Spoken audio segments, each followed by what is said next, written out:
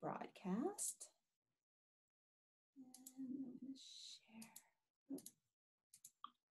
Okay. Welcome. Welcome, everybody. How come I did not? Welcome. If you are joining us today for Summer of Science, you have landed in the right spot. Sorry, I'm trying to do two things at once. Apparently, I can't talk and look at my iPad at the same time. So if you are new to Summer of Science, what I want you to do is open up your chat box, hover your mouse towards the bottom of your screen. I see some of you know what I'm going to say because you can also see the slide. Welcome, Eva. Nice to see you back. And Sage, I recognize both of you as being past participants. So what we like to do here is introduce ourselves in the chat box, your name and where you're from. I love to see, Sarah, we usually get some Mainers in our cafes. The reason I'm highlighting Maine, you're gonna learn our presenter went to college in Maine and I grew up in Maine. So I'm always partial to the Mainers. But welcome, we have Levi from North Troy and Olivia and Elsa is with us today. Thank you all for telling us who you are. Oh, we have Palin from Illinois. Awesome. Haley and Corey are both here. So this is great. I'm so glad that you all are able to join us. I'm going to just give it a couple minutes. We are anticipating close to 30 people today. If everybody remembers to come on inside and get online. Welcome, Jack. Eva, today we usually go about an hour. Sometimes we go over, but you can anticipate us wrapping up around 2 o'clock. But obviously just log out whenever you need to. Hope that helps.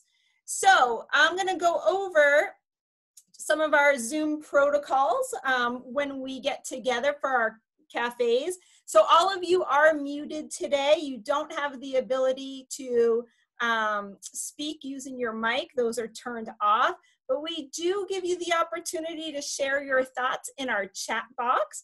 And I know often our presenters will ask you questions that they'll want your feedback in the chat box. So we use the chat box just to stay on topic. We don't use the chat box to have side conversations or anything like that because we don't want the chat box to be distracting.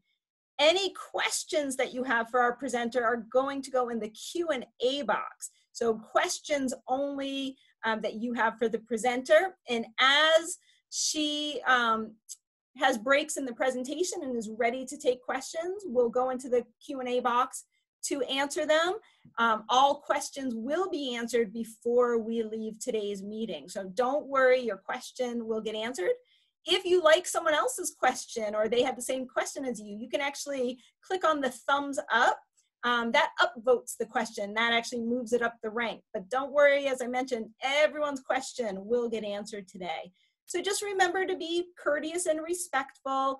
Again, we can't see you. You can only see us. So there won't be any video distractions. Really, the only distraction would come through the chat box. So again, I'll monitor that and I'll let you know if it's not being used appropriately. But last few sessions have been awesome.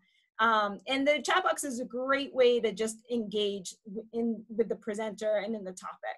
So hopefully you all will just stay engaged, participate fully. I am about to put in the chat box. If you need closed captioning services today, all you need to do is click on the link that I just put in the chat box, and that will get you to the live captioning that is provided. So I want to now go ahead and introduce, oh no, actually, before I introduce our presenter, many of you know that today's cafe is part of a series, Summer of Science Cafe series. So every Wednesday at 1 o'clock, we have really good topics being offered.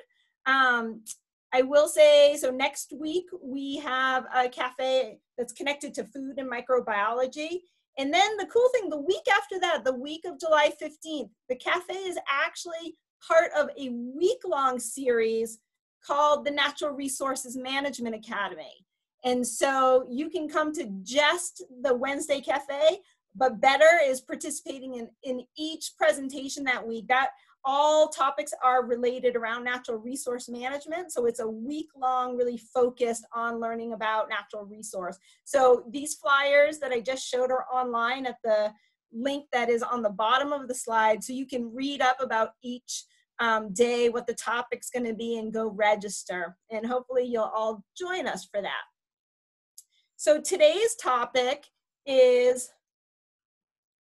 protein modification, the fine-tuning for a proper cell division orchestra. Sarah Vandal is our presenter, and Sarah is a research technician in Jason Stumpff's lab at the University of Vermont in Molecular Physiology and Biophysics department.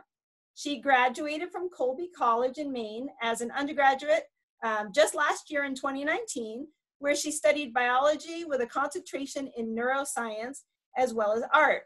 While participating in undergraduate research at school and during summer internships at UVM, she found her passion for research at the cellular and molecular level. She plans to attend graduate school to pursue a Ph.D. in the near future. So let's all welcome Sarah, and let's learn a little bit about cell division. Thanks, Sarah. Welcome. Yeah, no, thank you for having me, and hello to everyone.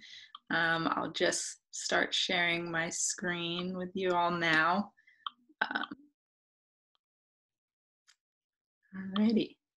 So as Lauren said, I'm Sarah. I'm a research technician at UVM right now, and I work in the Molecular and Physiology and Biophysics department. And so in this department, we study living organisms and look at the molecular level to understand how these molecules are moving around, how they're dynamic, and what the physics behind them are, and how those are important for the living organism.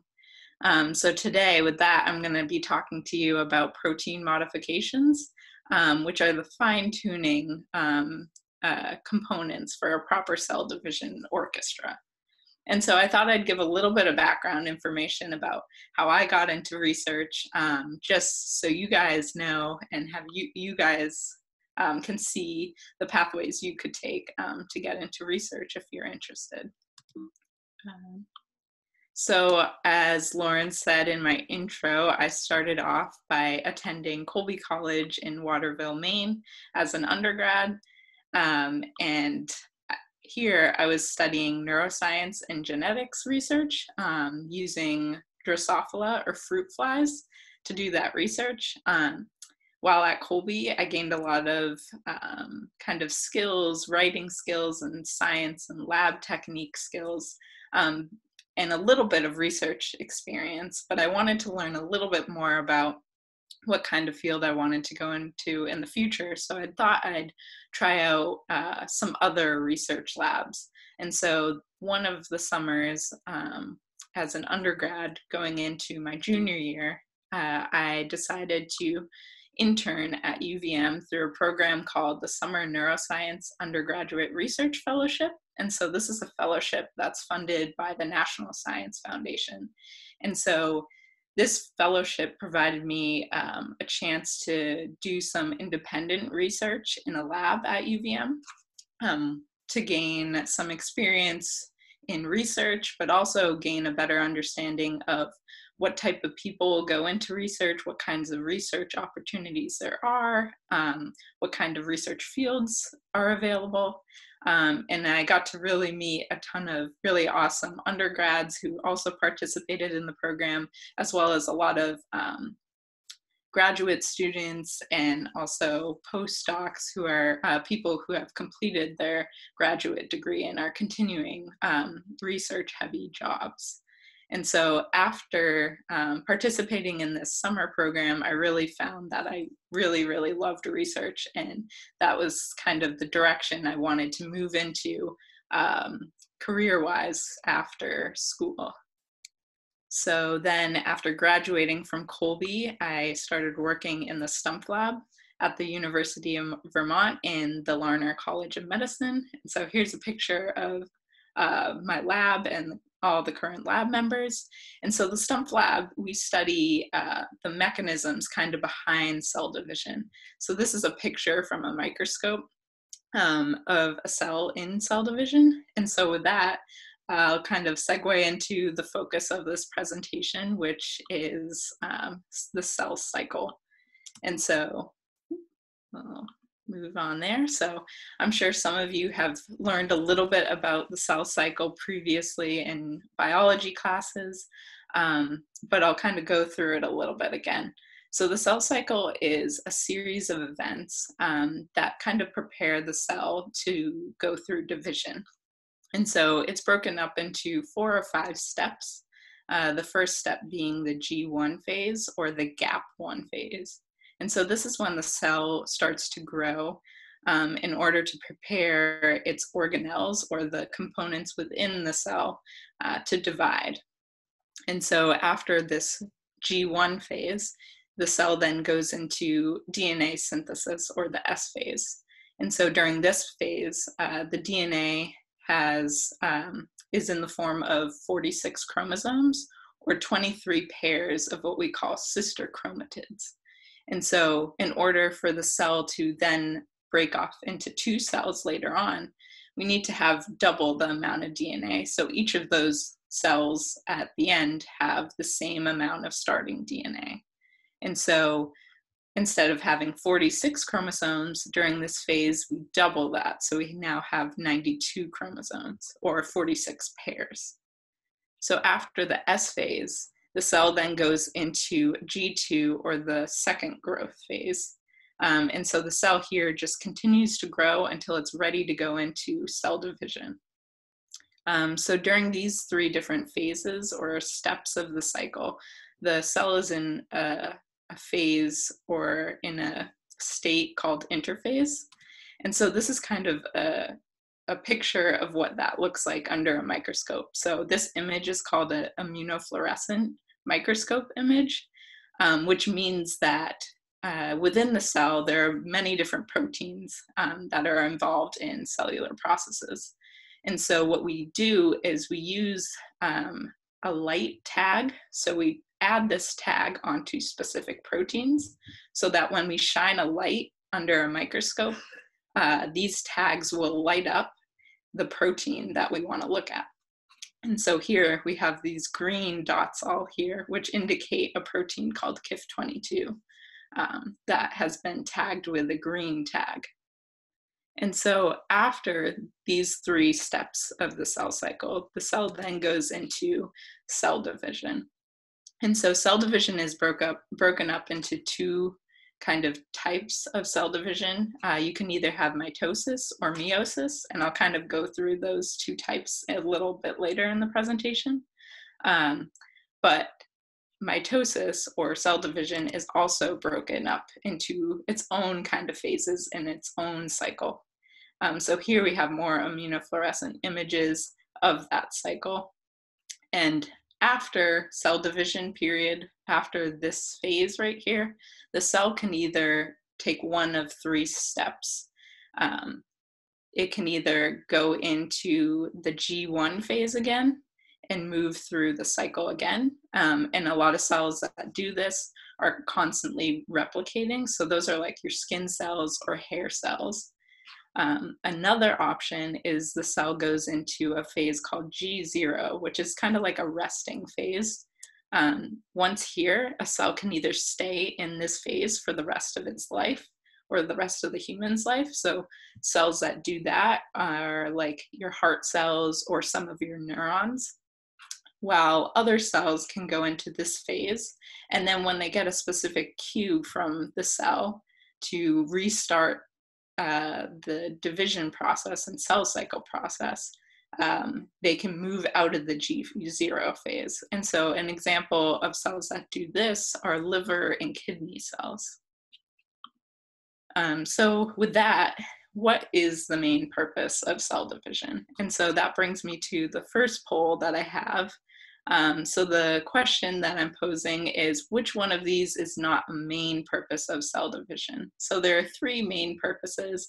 So I'm asking which one of these is not the main purpose. So there's A, growth and repair of tissues, B, prevention of cells from getting too large, C, reproduction of an entire unicellular organism, or D, formation of gametes, also known as egg and sperm cells.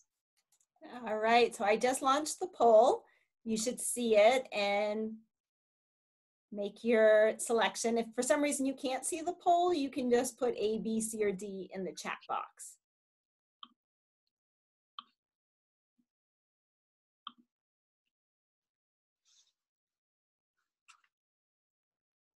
So we'll give it about 10 more seconds, see if we can get a few more people to make a selection.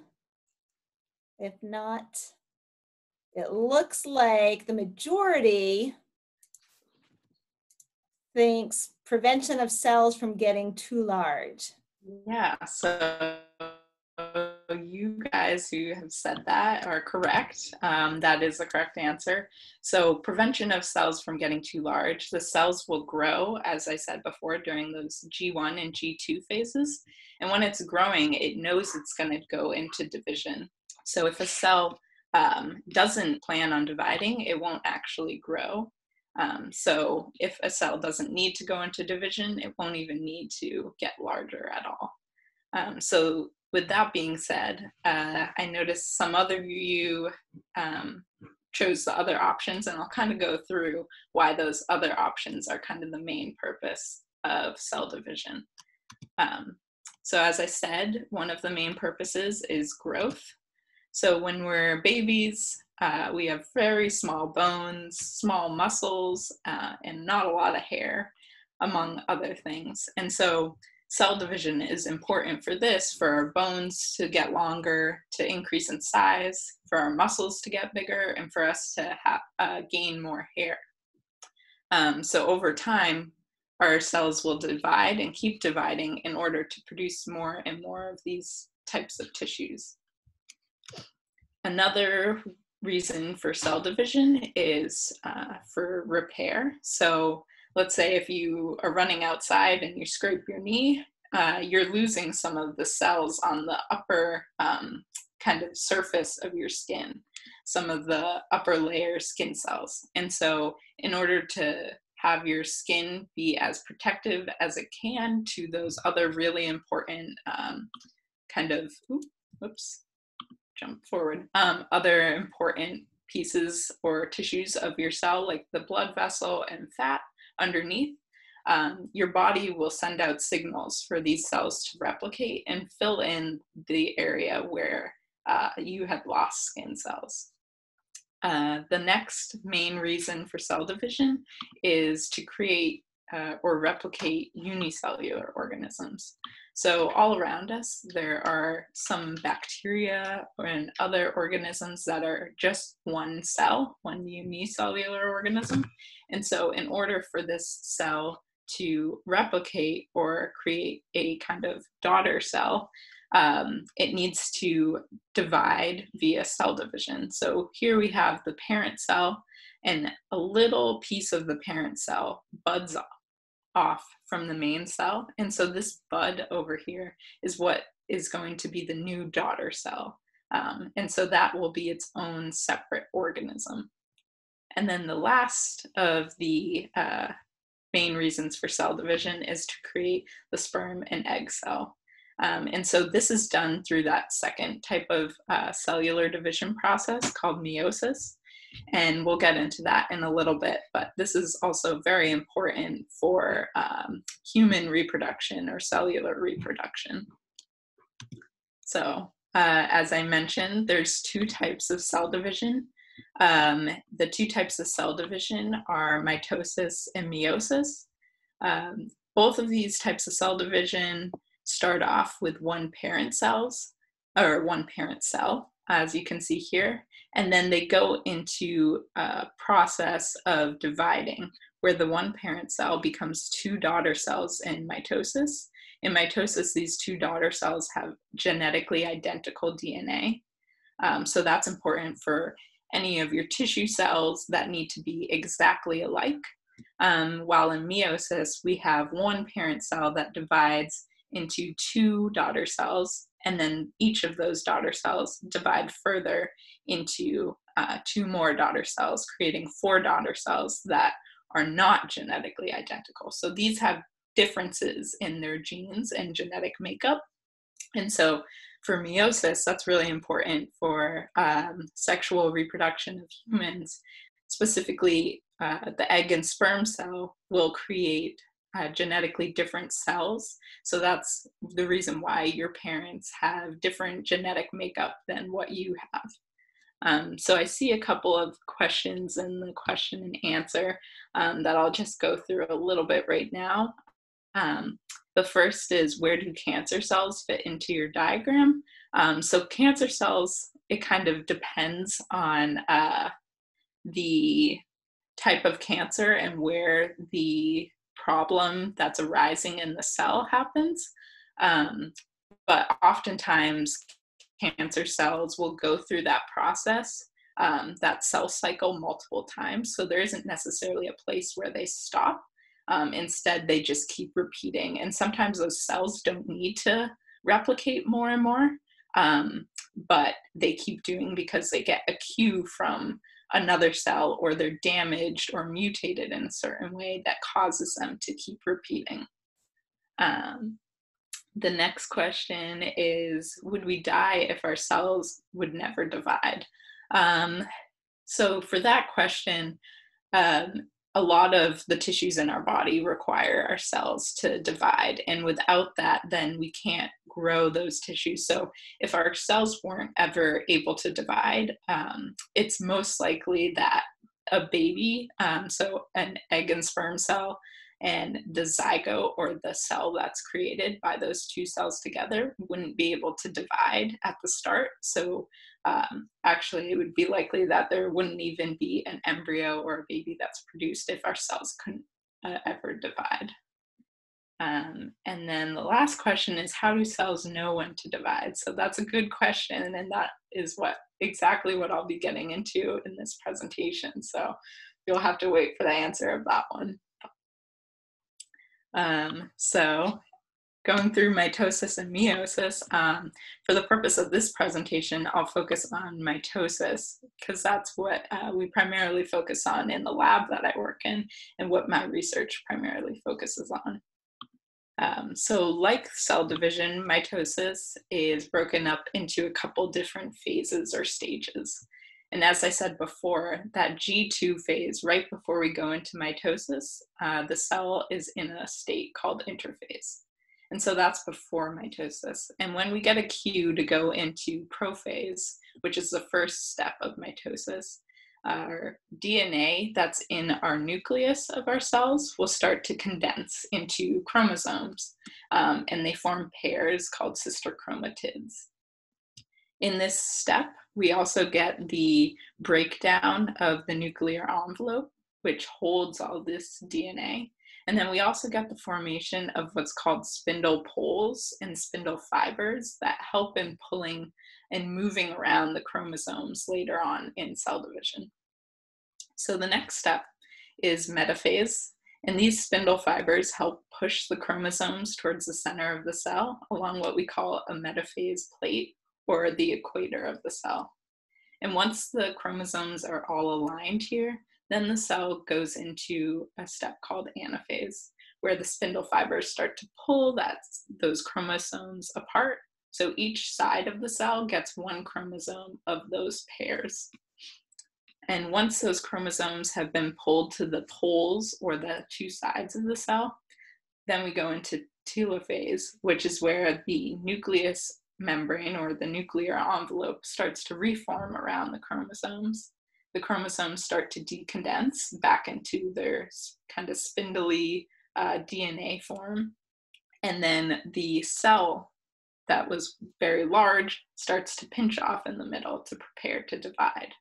And so this last piece, cytokinesis, isn't technically a part of mitosis, but is a separate process that happens after, is when the cell that was once one cell and has the duplicated DNA and organelles, then divides into two cells to create two identical daughter cells. And so here's a little video of a cell going through mitosis under a microscope. So the same type of microscope, immunofluorescent microscopy, as that other picture before. And so as you can see here, the cell is in prophase, it goes into metaphase with the aligned chromosomes, and then splits apart and two cells are formed.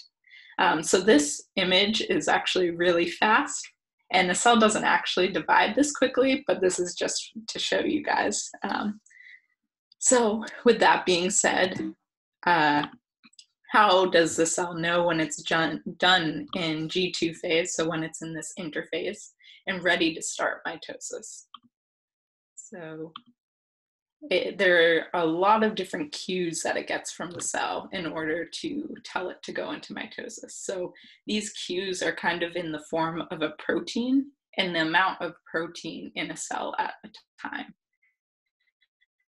So in G1, the cell will have a large amount of a protein called cyclin D, or also a large concentration of this active protein. Whereas when a cell is about to enter mitosis, it increases the amount of active cyclin B protein, and that signals to the cell that it's ready to go into mitosis, or that phase. And so this is all kind of like almost like a light switch turning on in the cell, where once a cell goes through one phase, then the cell decides to turn on or activate this next protein that's important for the next phase. But it's a little more complicated than that, because there needs to be some kind of cue for that protein to become activated before going into that phase. So it's kind of like a Rube Goldberg machine, if you've seen these before, where here we would have one protein that maybe becomes activated, and then that protein sends a signal where it can either activate or inhibit the next protein. And then if that protein is activated, it can then do the same for the next protein and goes kind of down the line. And we call that a signaling pathway. And so this is also kind of like an electrical current. And so this image right here is kind of the signaling pathway for that protein before mitosis happens. So cyclin B, as we showed before, is the protein that's needed for mitosis to happen. So we need to increase the concentration or the amount of that active or activated cyclin B to happen. And once that amount is increased enough, it forms a protein complex or protein-protein interaction with a protein called CDK1. And so those two proteins together are what signal to the cell that mitosis or cell division needs to happen. But before we even get this activated cyclin B, proteins need to activate cyclin B or inhibit other things. So here we can see that cyclins, so those previous cyclins like D and F, need to activate cyclin B to increase its concentration. Also CDC25C needs to activate cyclin B in order to increase its concentration to tell the cell that it's ready to go into mitosis. So now with that, how does one protein activate or inhibit the next one? What kind of cues or things is it doing to a protein to tell it that it's now active? And so the answer for that is protein modifications, which is also known as post-translational modifications, or PTMs for short. So post-translational modifications are modifications or chemical adjustments or additions onto a protein that can change its function or tell the protein that it needs to do something differently. And so in the process of creating a protein, the cell starts off with DNA, which is basically kind of like the building blocks or instructions of how to make the protein. So a RNA polymerase, a different type of protein, will read this DNA and read the genes on the DNA and create a copy of them called mRNA. And this process is called transcription. So once this mRNA strand has been created, then a ribosome comes and reads this mRNA, and it creates a sequence of amino acids. So down here, this strand of amino acids is called a polypeptide. And so this process is called translation. And once this strand of amino acids is made, this polypeptide, that form is called the unfolded protein form. And after that is fully created, then the protein can fold into its kind of mature form where it produces its function. And so post-translational modifications happen after this translation step that's done by ribosomes. So more specifically, I have another poll question for you. The second question is, post-translational modifications happen A, right after translation, so immediately when that polypeptide is made, when it's an unfolded protein, B, after the protein is completely folded, or C, this can happen anytime after translation, so during that unfolded stage or the folded stage. Okay, I just launched the poll. When does post-translational modifications happen? A, B, or C? And again, if for some reason you can't see the poll, just put your answer in the chat box.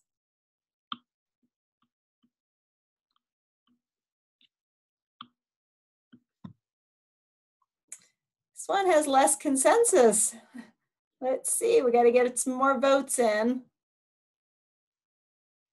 We'll give it about 10 more seconds if you haven't voted yet. Try to get just make a guess if you don't know.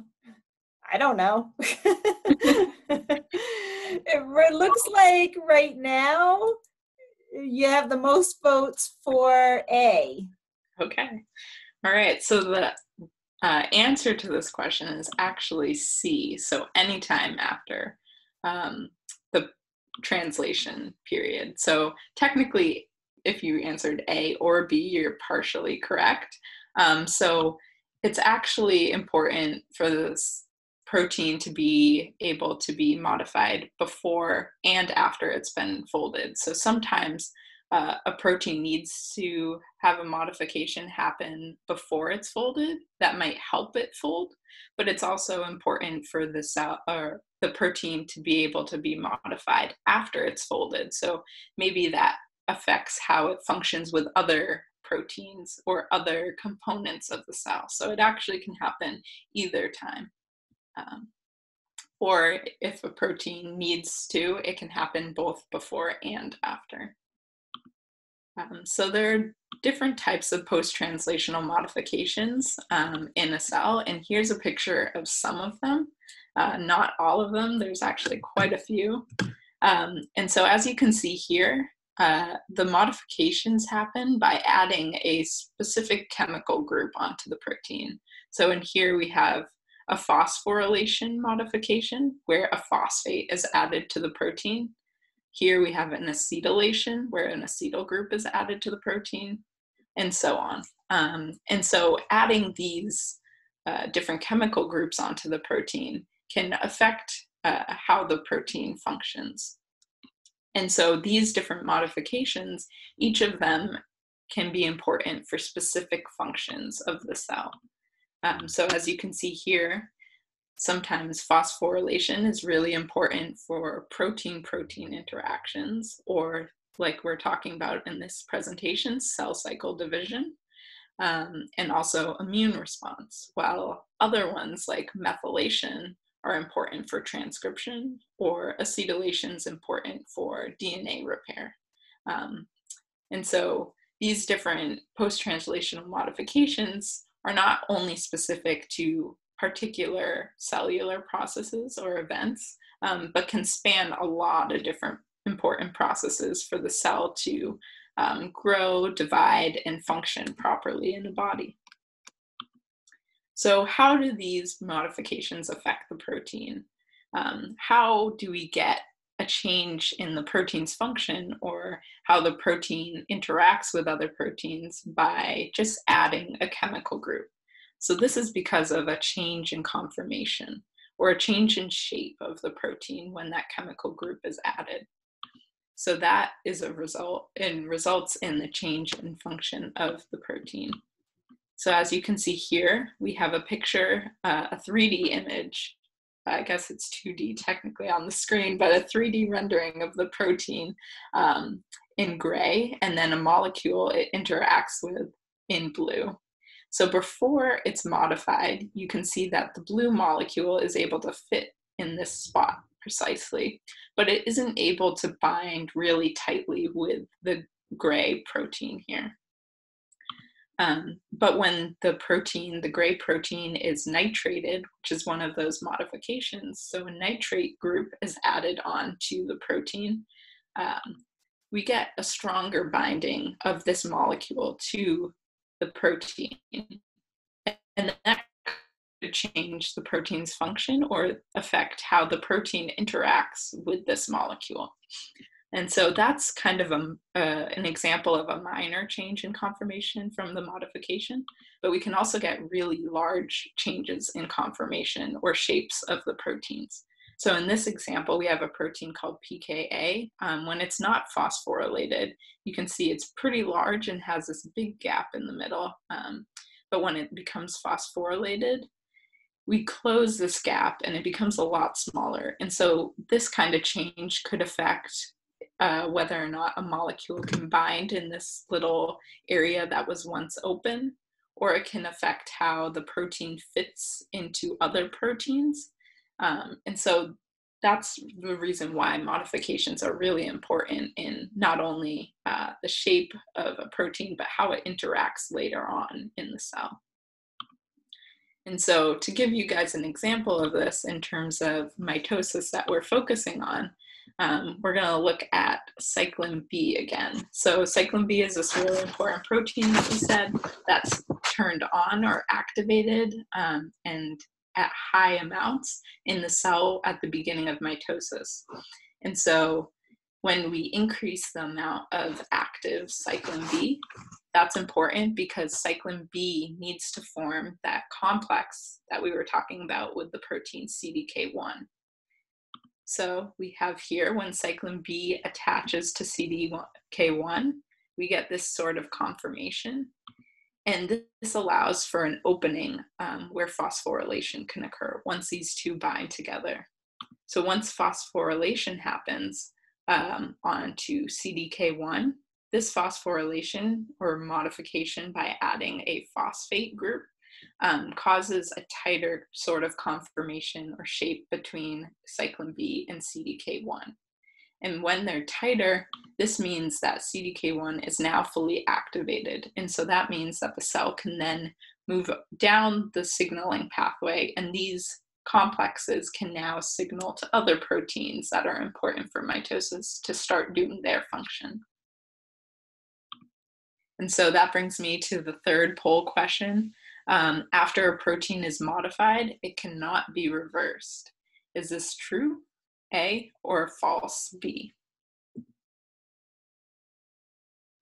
Okay, the poll has been launched. True or false?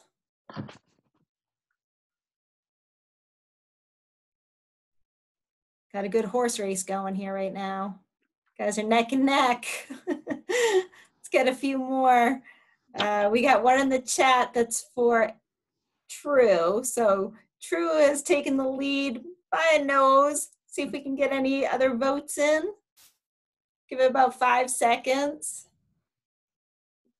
And then we'll end the poll. Doesn't look like any other votes. Oh, in the chat we have a B. So it is 50. neck and neck. So I think you're gonna have to let us know. Yeah. So that's a good, it's a tough question. So I understand why it's 50-50, and it actually makes sense too, because the real answer is false. Proteins can be reversed, but there are actually some proteins that can't. So this is a little bit of true is true in some cases, but for the most part, proteins can be unmodified, or those chemical groups can be removed. And so these modifications, what modifies a protein is called an enzyme. So these are the proteins that can start a reaction. And so in this case, this reaction is adding a chemical group onto the protein. So for example, we have the phosphorylation, which is completed by enzymes called kinases that add the phosphate group onto a protein. But we also have dephosphorylation that can happen, so taking away the phosphate group, and those are completed by phosphatases. And so similarly, for the other modifications, we have other enzymes that do both adding the chemical group onto a protein and removing. And so to kind of show you how this happens, we start off with a target protein. So in this case, this one right here, and maybe this target protein needs a phosphate in order to function correctly. So a protein kinase comes in and it takes a phosphate group from a molecule called ATP, which is the energy source of the cell. And so once a protein kinase takes off a phosphate group from ATP, ATP then becomes ADP because it only has 2 instead of 3 phosphates. And with that phosphate, the protein kinase can then add it to the target protein. And so now this target protein is phosphorylated, and maybe now it's activated and can do its function. But once it needs to be turned off, maybe its function isn't needed anymore in the cell, then a protein phosphatase comes in and takes away or cleaves off this phosphate from the target protein. And so now we're left with the protein that's unphosphorylated or dephosphorylated. So I talked a little bit about the cyclin B and CDK1 that relies on these type of modifications in order to move the cell into mitosis. But proteins throughout mitosis that have different functions in aligning chromosomes or moving chromosomes or breaking down the nuclear membrane are also important in having modifications happen to them in order for them to complete these functions. And so one of these proteins is called microtubules, and they're kind of string-like structures in the cell that function kind of like a highway. So other proteins will walk along microtubules in order to transport molecules that are important for certain organelles or cell processes. And so these modifications help in telling what can bind to microtubules and what kind of structures the microtubules will connect. Another protein that can be modified during mitosis is histones. So histones are positioned within DNA strands that have coiled around it.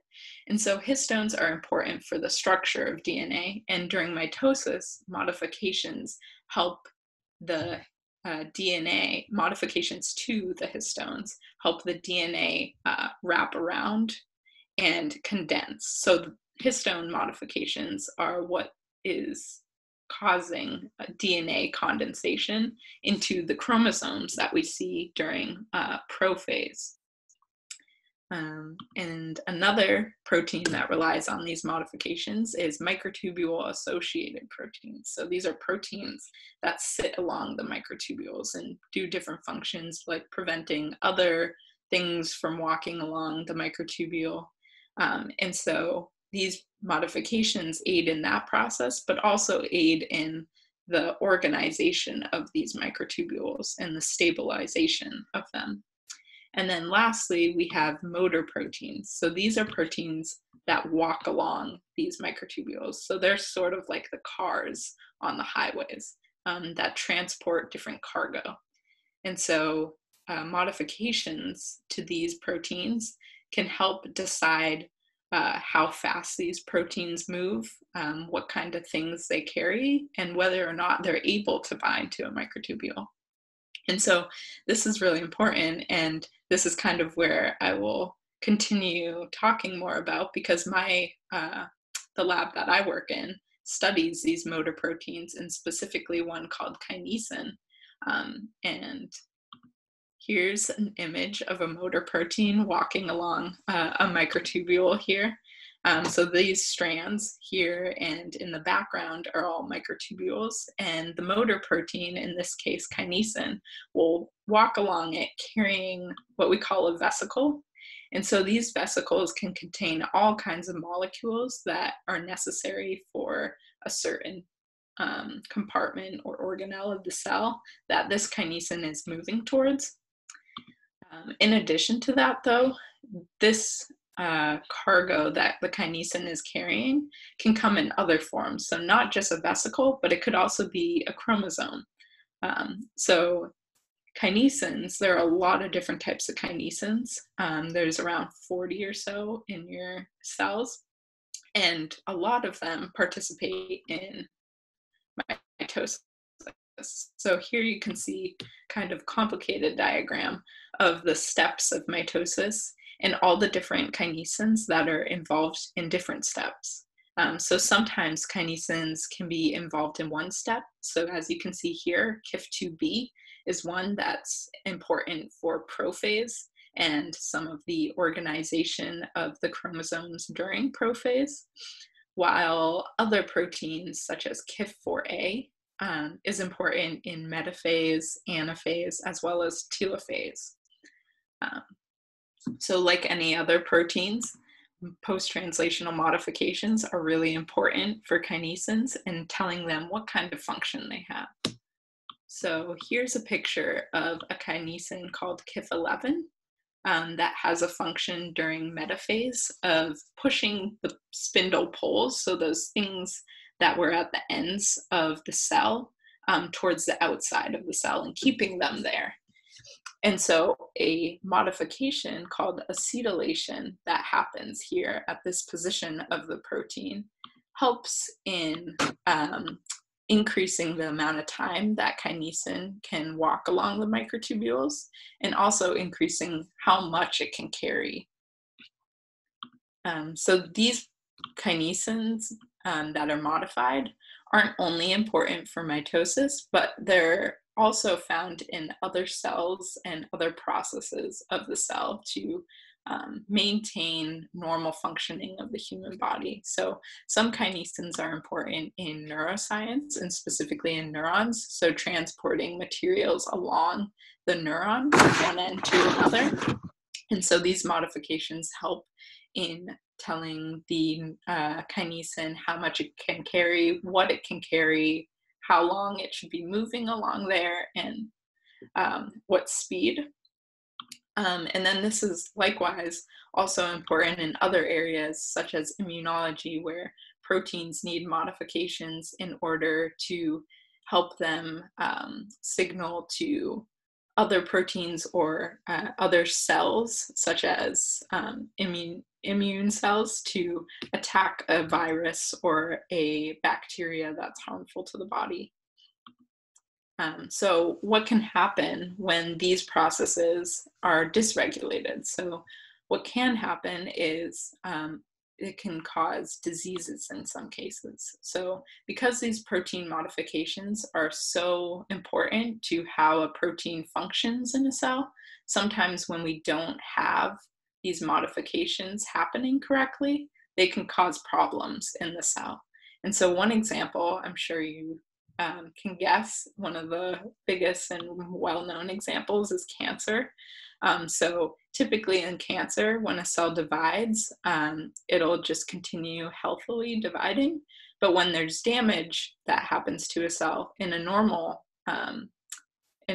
case or a cell, this will signal to the rest of the cell or tissue that that cell needs to divide. So we don't have continued division of a damaged or mutated cell.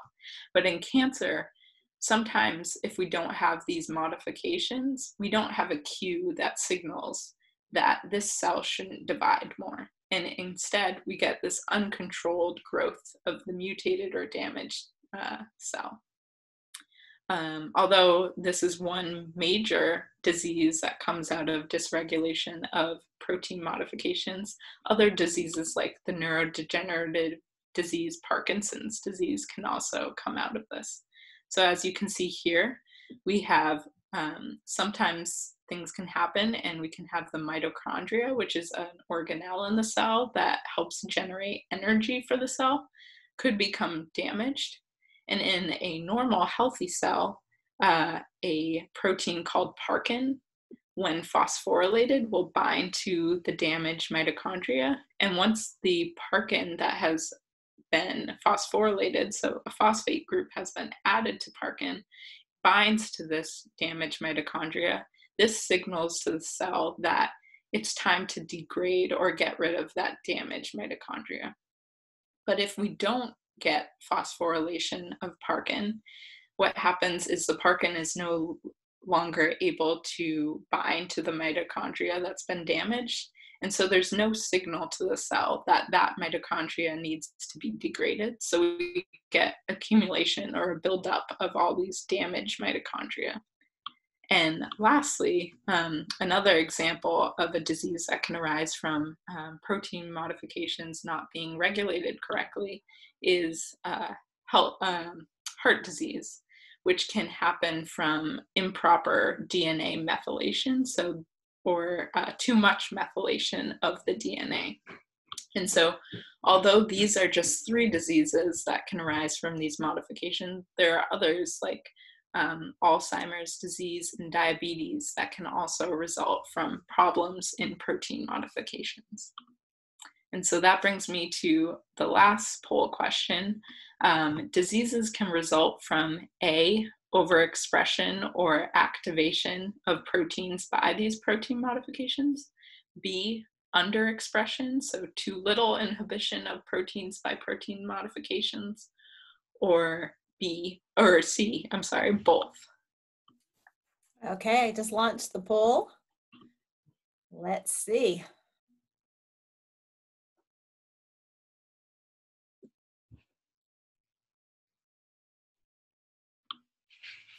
Looks like we have a little bit more consensus this time.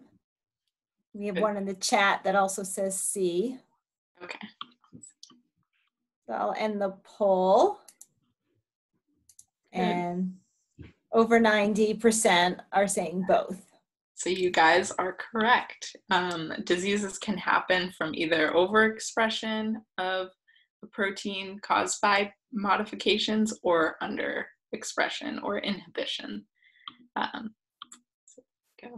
And so I kind of wanted to go into a little bit more information about how these problems and modifications can lead to disease like cancer. So I chose one specific example using a protein called RB that is in everyone's cells. So RB's function is to kind of serve as a gatekeeper or a protector of this door during the cell cycle, specifically during S phase and G2 phase. It helps in preventing the cell from growing too large and growing in size out of control.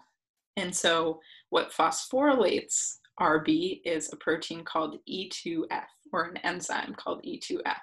And so when E2F phosphorylates or adds this phosphate group onto RB, this allows RB to do its function normally of protecting the door into the next phase of the cell cycle. But sometimes there's cell damage or a mutation that causes the cell to stop and just get stuck in a certain phase. So in this case, it's stuck in S phase. And so because it's stuck in S phase, it keeps increasing the amount of cyclin D that's created. So if you remember that chart, cyclin D was one of the proteins that increases during that phase, or tells that phase to keep going. So with this increase in cyclin D, that causes more and more E2F enzymes to be activated because the cell still thinks that it needs to keep going in this stage. So when more of these kinases are created, that means that more of them are going to be phosphorylating RB. And so when this happens, it's called hyperphosphorylation. And so when hyperphosphorylation happens, this can cause RB to be stuck and it can't complete its job of preventing the cell from continuing to grow. And so as a result, RB isn't able to function, and the cell just keeps growing larger and larger and larger. And that can result in something called a tumor, which is common in cancer. And so we have that uncontrolled growth of a cell. So that's just one example of how a specific modification of the protein can, when disrupted, can lead to diseases like cancer. But this can also happen in other proteins, like I had mentioned before, like kinesins. And that's kind of one of the questions our lab is trying to answer. So we know that kinesins, all different kinds, are important during mitosis. And mitosis, cell division, is really important for the human body in general. But when mitosis or cell division happens incorrectly, or there's uncontrolled cell division, that can lead to things, diseases like cancer. So by looking at how a kinesin is modified, we can see how maybe its protein function is affected, and how, if it functions correctly with that modification, that's good for the cell. But if that modification is taken away or prevented, how that affects how the cell grows, divides, and how the tissue is affected. But with this being said, because we know that these modifications have a large role in how our cells grow, divide, we can also use these modifications, or the proteins called the enzymes that make these modifications, to as treatments for some of these diseases. So in this chart right here, you can see some drug names. These are all drugs that are used for cancer treatment, and they have targets including the enzymes that phosphorylate different proteins, like, as you can see here, cyclin B, that we had talked about previously.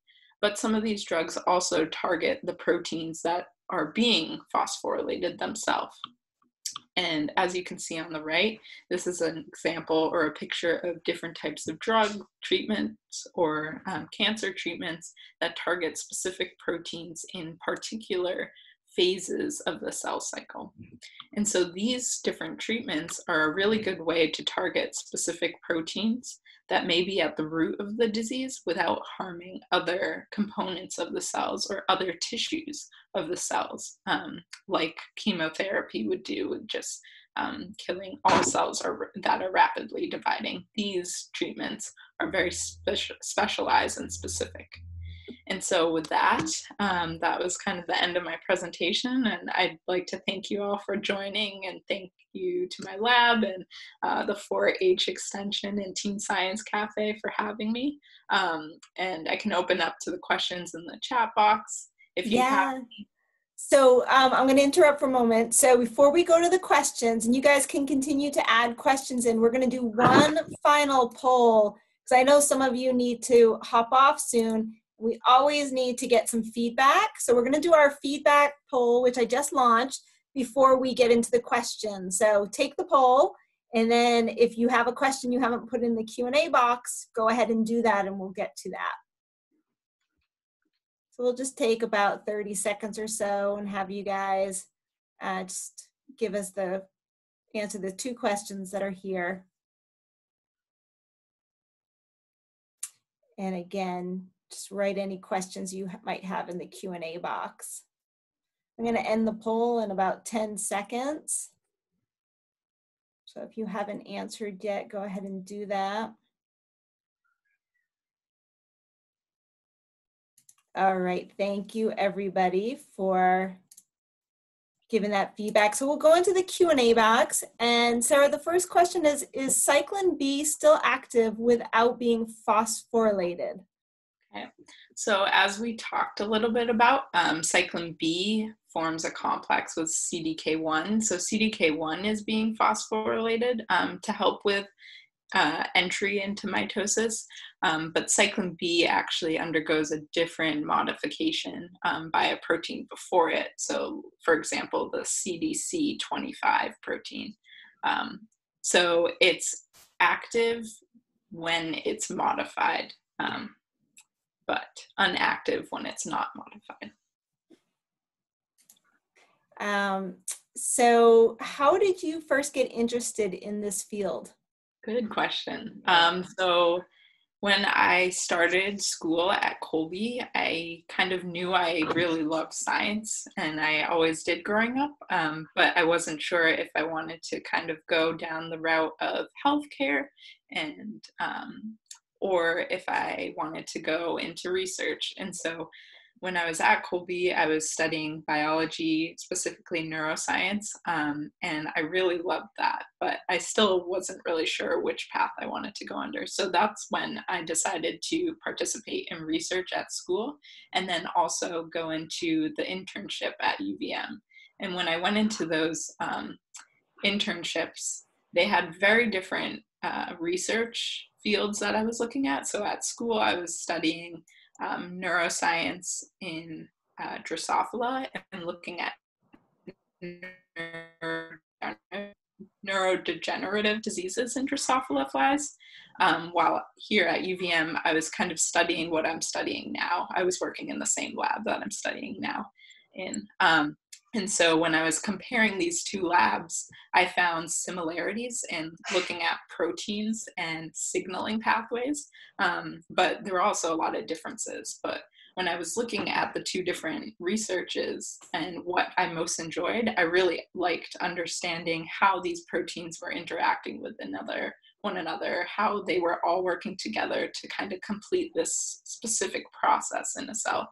And so knowing that, I decided to continue down a route that really had me looking at these kind of protein functions and interactions. And so that's kind of how I got into the field. Nice. So Elsa asked, what was one of the most interesting things to you that you learned while doing research in the Stumpff lab? Question. So when I first started in the Stumpff lab, I had no idea what a motor protein was or what a kinesin was. So that was all new to me. So, and when I first did learn about kinesins, I just thought there were one or two and they had a very specific function, but being and working in the Stumpff lab, I've realized how many different types of kinesins there are, how many functions they have, not only during one phase, but also other phases of the cell cycle. And it's really been interesting and cool to see that other fellow scientists in the lab are studying other kinesins, and they may be finding that these kinesins have really specialized functions that are very different from the ones I'm studying. Or they could have some similarities, or they could interact or have similar functions that, when done together, help the cell move through mitosis. So that has been really cool and exciting to me. So how did scientists first discover mods? That's a good question. And I don't know if I have the entirety of an answer for that. I don't know who or how or when they first discovered modifications. But I would guess that maybe they were looking at cells during different stages of life or different stages of the cell cycle. And maybe they looked at a specific protein at one point in time and it was doing something for the cell. But maybe when they looked at another point in time, it was doing something else, and or it wasn't doing anything. So maybe they were wondering, well, what changed with the protein? And so maybe that's how they found modification, but I don't know the answer to that entirely. So good question. So next question, could you modify a cell to grow without dividing? Yeah, so we kind of went into that a little bit at the end with that RB protein. So if there's a mutation in the cell that causes those E2F enzymes to become overactivated, then those will keep causing the cell or sending signals to the cell to prevent them from, or prevent RB from stopping cell growth. So that's how the cell could continue to grow and grow. Are connective tissues made of protein or a specific protein? Good question. So connective tissues, so all tissues in our body are made out of cells, and within cells are molecules called proteins. So connective tissues may have a higher amount of certain proteins that make them different from another type of tissue in your body, but they're not made just entirely of proteins. I don't know what this refers to, but hopefully you do. The question is, can it happen even with fibrillin 1 and 2? I have heard of fibrillin 1 and 2, but because I don't study it too much, I don't know too much about it. So I don't know the answer to that question, but I could definitely look it up. Okay. And there's a fun one for our last question. It actually says, just a fun one. What about that dragon that you were sitting on at the Stumpff lab? Why is it there? Yeah, so that is a good question. Yeah, good one. I like that to end the... I do too. Why was that dragon there? So that dragon is actually a lake monster. I thought that was Champ.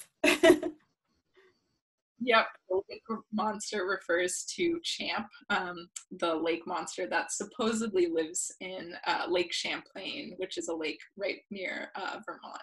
So yes, this question may have come from someone who does not live here in Vermont and doesn't know about our lore of Champ, who is kind of like the Loch Ness Monster, who lives in our largest lake called Lake Champlain, and you will spot him or her.